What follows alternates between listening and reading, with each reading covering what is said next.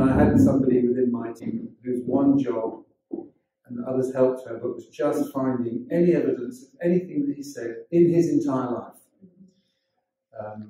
Now, when I did a film about Monet, that was fantastic. 3,300 letters of Monet survived, and I did the whole film based on those letters. There were no interviews, no narration, just the letters.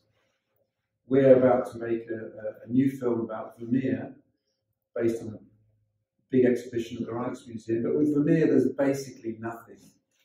So it really helps when you have written evidence, written correspondence. Mozart, 650 letters, that's where you start. Beethoven, the letters, that's where you start. Chopin, the letters, that's where you start. That's where people reveal themselves to a large degree. So with Hopper, he doesn't speak very often. What I immediately found was that when he does speak, he's actually very articulate and sometimes quite funny.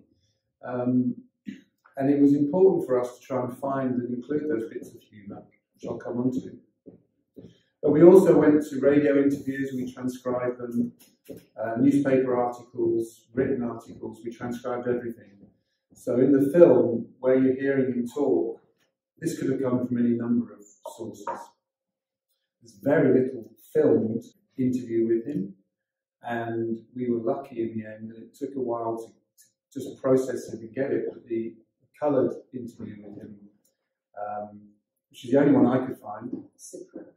That came from WGBH, and not only was it great to have a bit of colour footage, but I absolutely loved the comment, and I'm glad that you all laughed when you heard it. I like people somewhat. It's the best line. I mean, it just sums him up. I like it somewhat. I like, what's it called? He says, I like landscape somewhat. So it just shows us a little bit of a quirk to him. On the other hand, when you read the diaries, and you know, thank you to Beth, thank you to Provincetown, when you through the diaries that we had access to, and you know, those that have been transcribed, I mean, there's so much in there. That was obviously trickier to decide what to include